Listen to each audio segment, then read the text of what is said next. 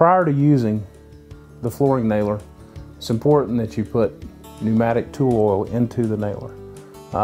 Put 3 or 4 drops before you begin the process, and about every 500 to 800 fasteners after, you want to put a couple or 3 drops. Or if the nailer starts to act sluggish, it's okay to add a couple of drops of oil. And the oil that's provided, you just simply remove the cap, turn it over, retighten.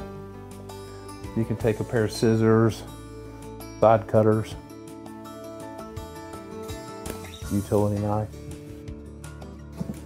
You just turn the nailer up on the end. You just put 2 or 3 drops in the end of the nailer, and you're ready to start work.